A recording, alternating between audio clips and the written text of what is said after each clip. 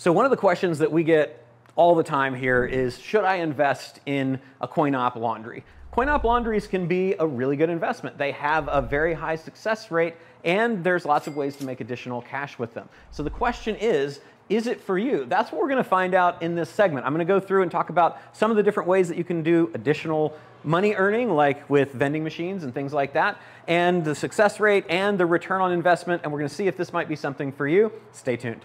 So a lot of people that I talk to ask, should I invest in a laundromat? As a matter of fact, how to buy a laundromat, how to invest in a laundromat, what kind of businesses don't fail, those are all a lot of searches that people are putting in that want to find out what's up with laundromats. So I figured, let's do a deep dive on laundromats and see how good are these things? And I mean, I hear a lot of people say, well, you can't fail with a laundromat. There's a 95% success rate. I don't know what success rate means.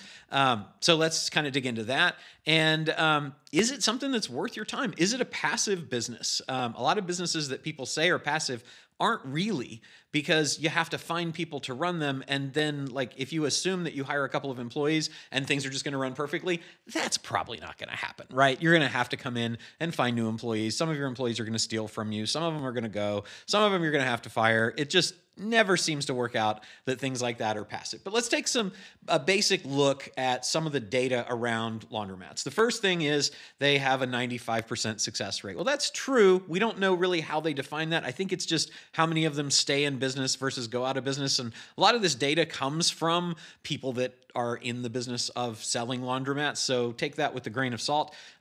This is some data from a company called Martin Ray, which is in that business as well.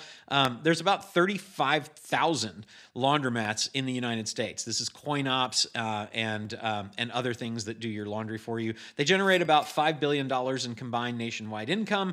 They say that market value in terms of what these things would be worth to buy or to sell range from anywhere about $50,000 on the low end to over $1 million on the high end. They generate cash flow somewhere between $15,000 and $300,000 a year. So like if you're looking for something that can build and become worth billions of dollars, laundromats might not be your thing. You could always try to do a roll-up in laundromats where you buy more than one and you have a whole bunch of them together. But generally, these are considered relatively small businesses. Some other things to think about, the average ROI. So the average return on the investment you make in a laundromat is going to be somewhere between 20 and 35%. Now, if you can earn 20 to 35% on your money, that's pretty daggone good, right? And from a compound interest standpoint, that's fantastic. The thing is that you can't typically compound the money that you get from a laundromat because you're going to cap out at however many machines you have times the income that it can make. So it can generate good return on the money you've got, but unless you're planning on owning hundreds and hundreds of them, which not a lot of people have done successfully, then it's a business that generally is going to be smaller. So nothing wrong with that, just probably not going to make you Jeff Bezos, Zuckerberg, or Elon Musk. The average laundromat facility. So they range in size from about 1,000 to 5,000. The average is 2,170 square feet. So you don't need a ton of space for this. Some are owned. The real estate is owned. Most, I think, are leased. So that's something that you're going to be thinking about, signing leases and qualifying for them and things like that. They're typically open pretty long hours from 6 a.m. to 11 p.m. Some of them have a 24-hour model. 70% of those laundromats have 2 employees or fewer. So that's kind of nice to know that you won't have to have a lot of employees, but you're going to have employees. And remember, employees equal pain in the butt. Sometimes pain in the butt, sometimes great, okay? But definitely some management going on. Or you hire a manager to manage them. That's also known as an employee. There aren't any major laundromat chains or franchises that we've been able to identify. I'm sure there are some out there, by the way. And 36% of the people that own laundromats consider this ownership of this kind of store, this laundromat store, a part-time job. The remaining 64%, they consider that a full-time job. So that kind of goes to our passive investment philosophy as well. Most of the people that own laundromats, about 2/3 of them, they have it as a full-time job, okay? And the others basically consider it a part-time job. So I don't see any room there. Actually, in the data, it's 63 and 36%. So I guess 1% of the people might consider it passive, and they're probably not yet having to replace their employees. Startup cost ranges for these things, you're going to invest typically between $100,000 and $300,000 to have one. So some capital that's going to be needed. You can certainly borrow most of that. You don't need to come out of pocket with a lot of it or any of it, depending on how you're approaching it.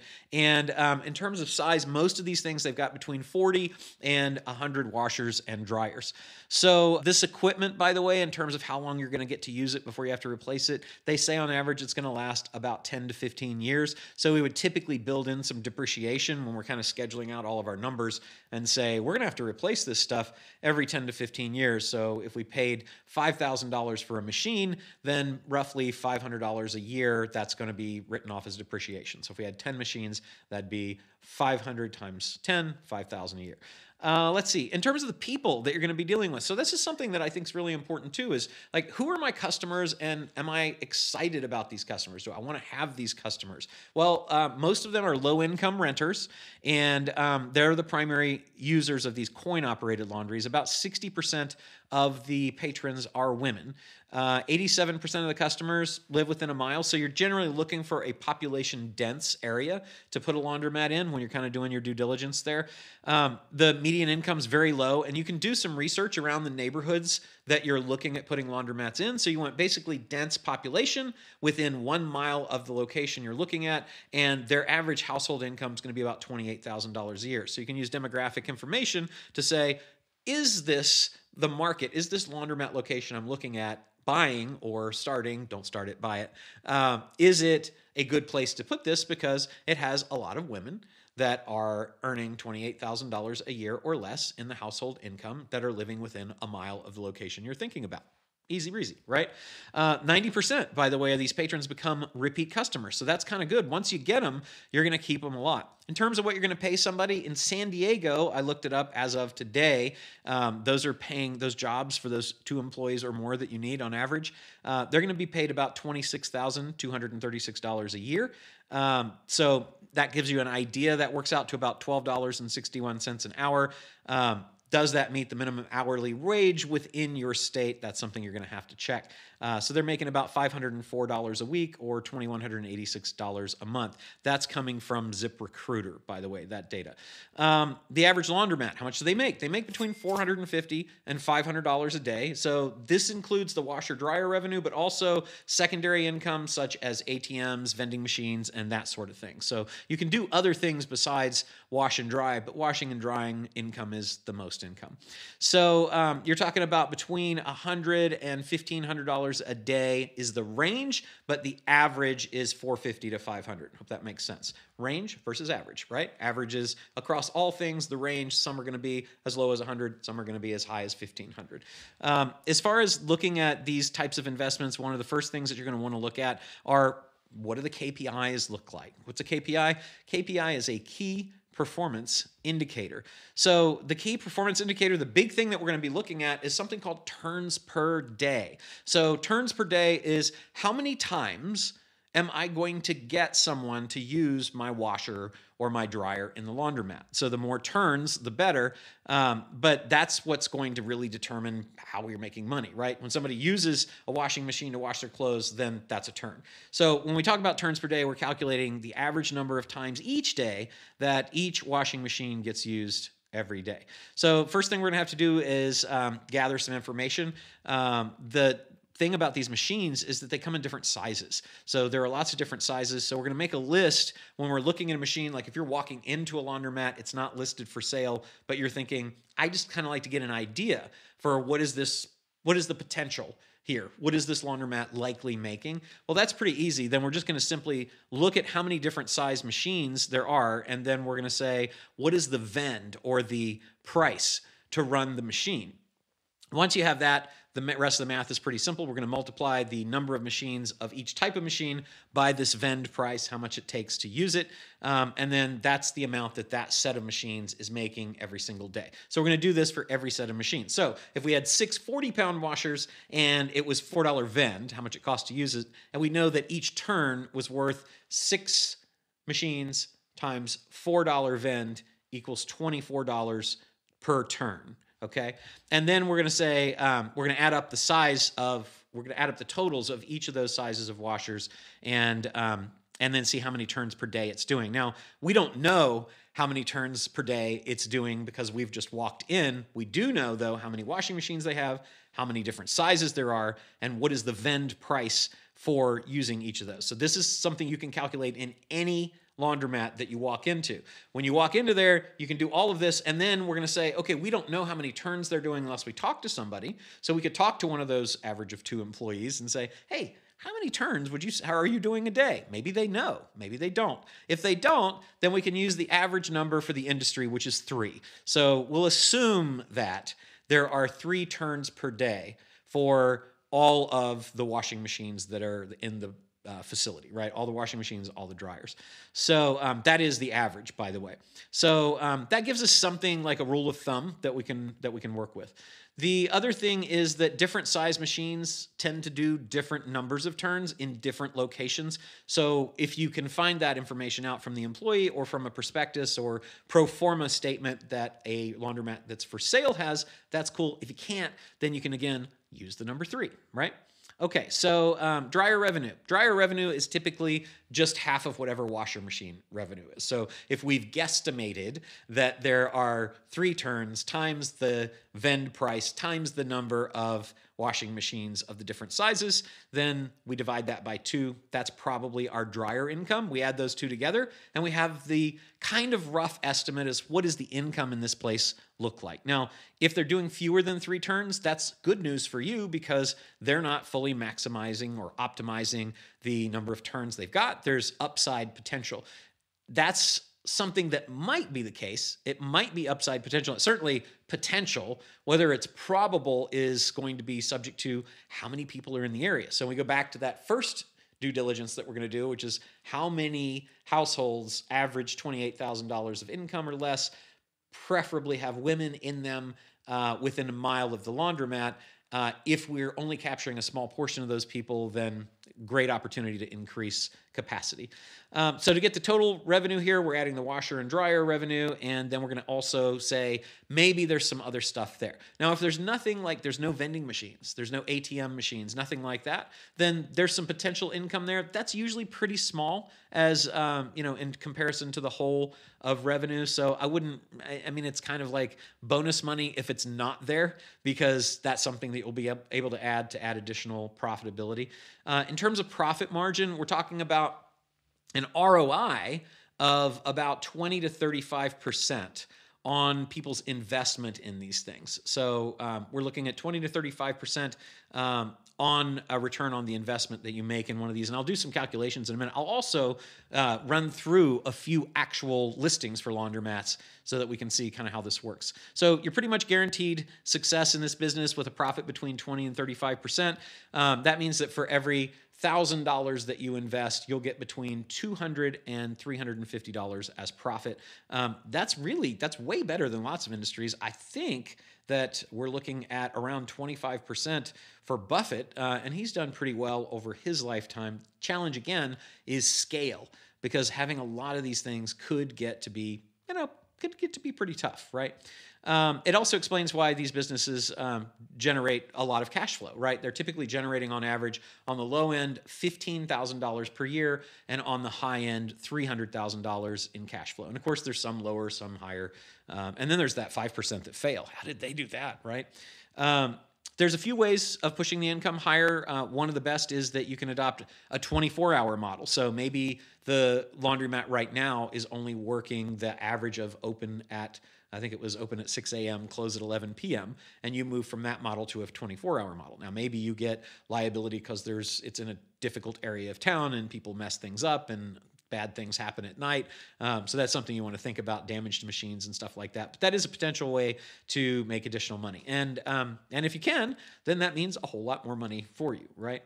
The other thing you could do is you could go to 24 hours just on weekends and then 12 hours on weekdays. So lots of options there. But the big thing that we're doing when we're looking at these things is saying, number one, we know that generally they're pretty profitable. Is the current thing that we're looking at, once we get the real numbers, is the current laundromat underperforming to industry standards? And if it's underperforming, is it underperforming because it's just undermanaged and under-optimized, or is it underperforming because it's in a bad area of town, meaning that maybe it's like, and in this case, it's kind of counterintuitive.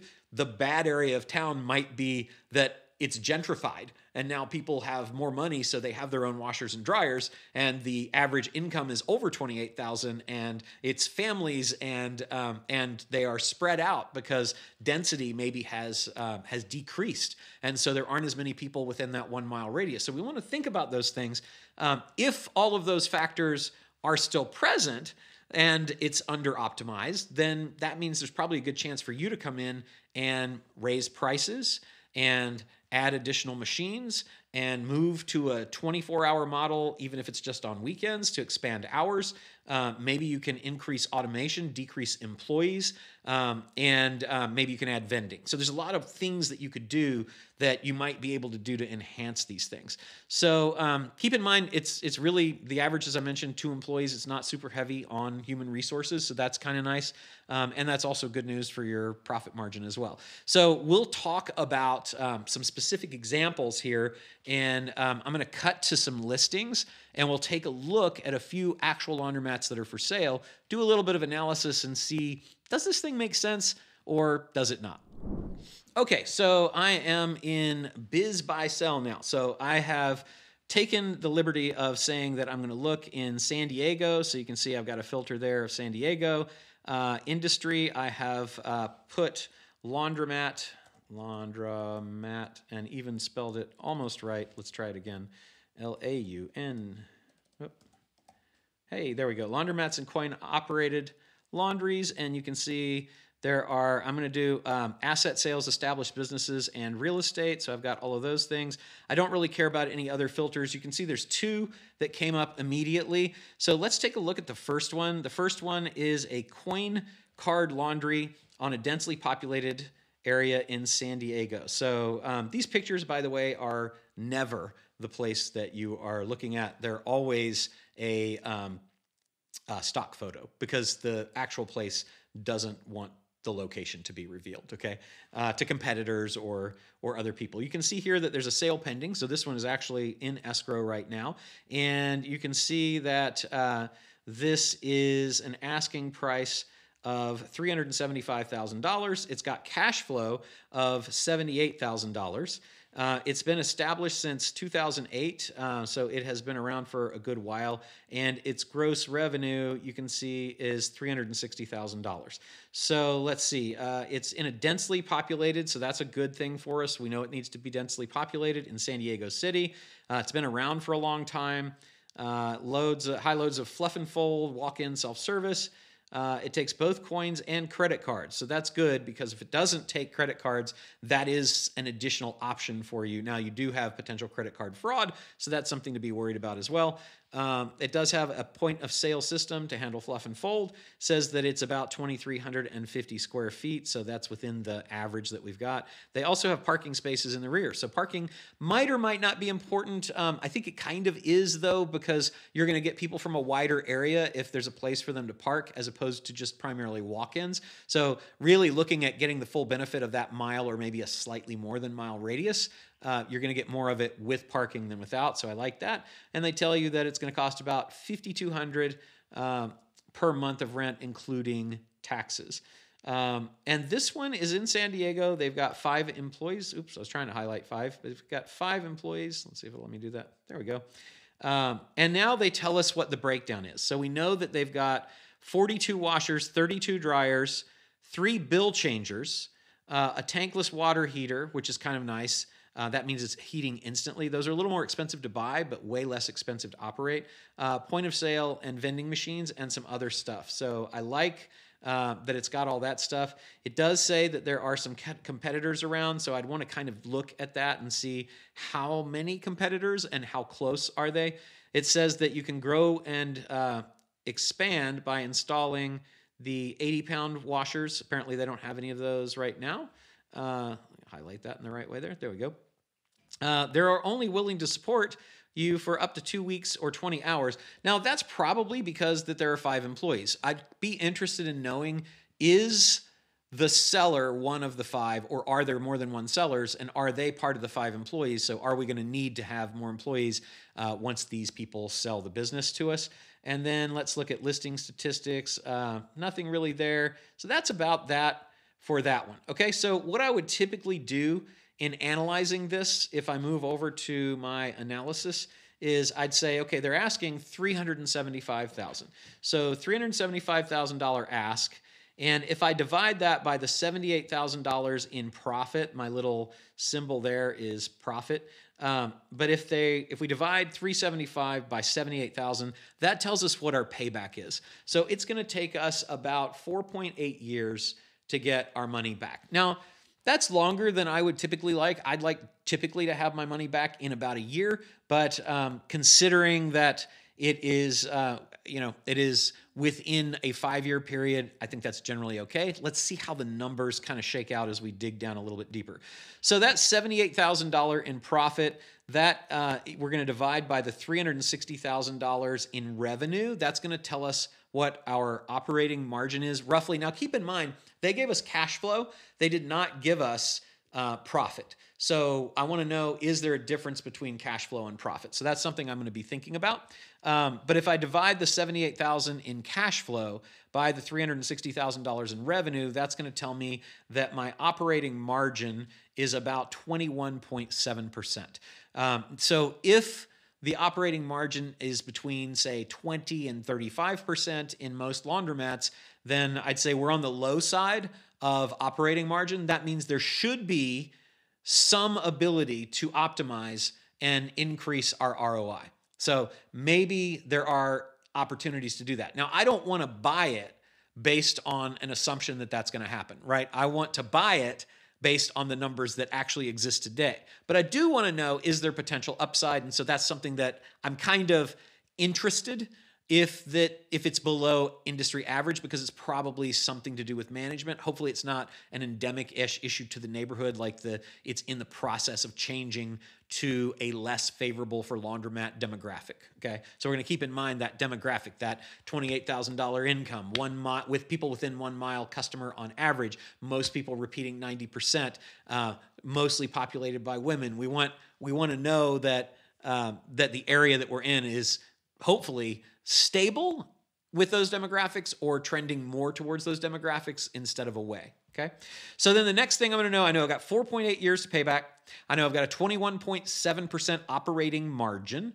And then I'm going to say, what is my down payment? So if I look at, I'm going to move over here and I'm going to go to, let's see, I'm going to go to,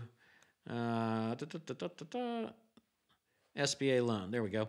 So I'm going to look at SBA loan rates and I'm going to say, what am I going to be paying on an SBA loan? Well, on average, I'm going to be paying right now, as I look this one up, somewhere around, for more than $50,000 down at the bottom, you can see that I'm going to be paying about 9.75%. So 9.75% is going to be my interest rate, and I'm going to do that over about 7 years. You can see this is a 7 up at the top where it says SBA loan size. You can see that it says that this is for a SBA 7A loan that's going to be paid off within about 7 years, okay? So, excuse me, I'm going to do actually the smaller one. Let's just do this one. Let's say that it's going to be paid off in under 7 years, because that's a better rate. That's 9.25. And let's see if we can pay this thing off within that period of time. So I'm going to have to come up with 10% down. So basically, I'm going to go back here. I'm going to say my down payment on a $375,000 purchase price is 10%. 10% of $375,000, that's $37,500 right there. And that's my down payment. Then I'm going to finance the difference. That's going to be the purchase price of $375,000 minus the $37,500 down payment. I'm going to be financing $337,500. I just saw that the interest rate is 9.25% today, even after a bunch of hikes by the Fed.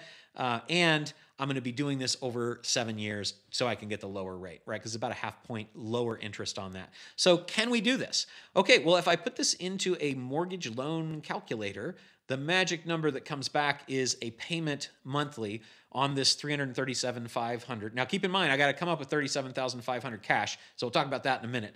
But that means $5,472 per month is what my payment is going to be. $5,472 a month, and times 12 is going to give me my annual payment to own this thing is going to be $65,675.76. Can I afford that out of current cash flow? So the next thing I'm going to look at is I'm going to say, what's my current cash flow? Well, my current cash flow, it told us in the listing, was $78,000. And my financing payments for a year are going to be $65,675.76. That means I'm going to generate a cash-on-cash return, meaning that I'm going to get back all of the cash that it costs me to own this from an interest standpoint, plus $12,324.24. Now, that $12,324 is going to be the return that I get on my $37,500. So the next thing that I'm going to calculate is I'm going to say, wait a minute, I've got $37,500 in this, because remember, we borrowed the balance, and we're paying that loan off over 4.8 years at this $65,000 a year rate, which is paid for by the business. And then on top of that, we've got $12,324. So what is the return that I'm getting on my $37,500? To get that, we're going to circle this, and we're going to move it down here. Oops, not quite so far. And we're going to say we've got a return of $12,324.24. This is cash, and that's cash ROI, divided by our investment of $37,500.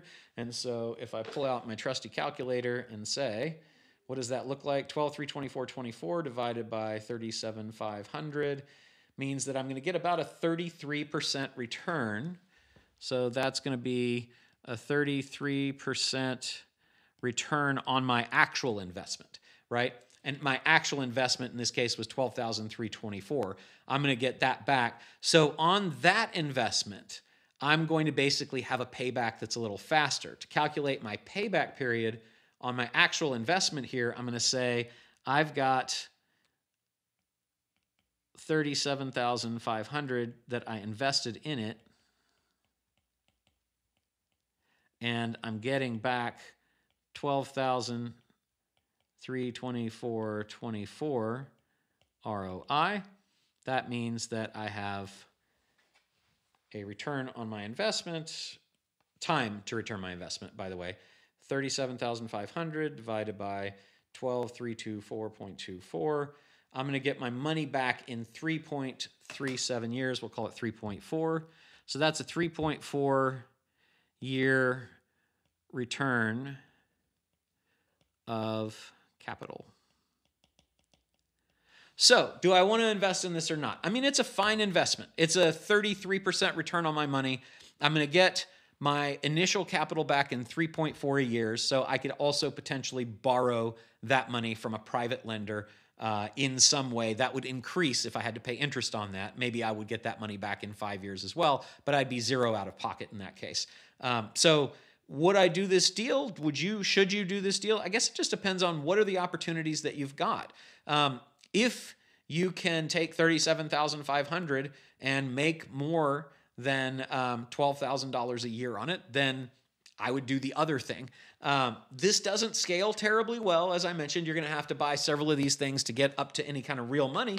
But at the end of the day, if you look 5 years in the future and you say, I've bought 10 of these things and you're making $780,000 a year, well, that's not a bad place to be, right? So taking a look at the laundry thing overall, it's an okay investment. It definitely has a very, very low failure rate in terms of going out of business. It has a general good return range.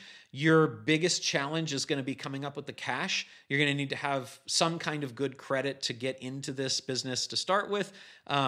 You may be able to find somebody that would be willing to sell you one of these for zero out of pocket. That would mean seller financing as opposed to bank financing. That's definitely possible. It's just going to mean kind of going out and finding some that aren't for sale. So we talked about first, what are the demographics of the industry? Is this something good? It looks like the answer is yes. Biggest challenge to me, hard to scale to be big money, right? But nice for an investment and nice certainly to have kind of on the side. Is it truly passive? Probably not. Most of the people consider it a part-time or full-time job. Is it something that is a good investment generally, assuming that you've got the cash and credit or can put it together to get into it? Yeah. The average return's 20 to 35%. That's pretty good. And with the average being between $15,000 and $300,000 a year, every $15,000 to $300,000 a year helps. I've always said that. The question is, will it stop you from doing something bigger? Is it big enough for you? Is it something that will help you meet your overall goals? That's something that you'll have to answer. But that's kind of what it looks like to invest in laundromats. So to me, laundromats overall, they get a thumbs up, and something that you just want to run through your filter of, will it generate the cash that you want at the scale you want within the time you want?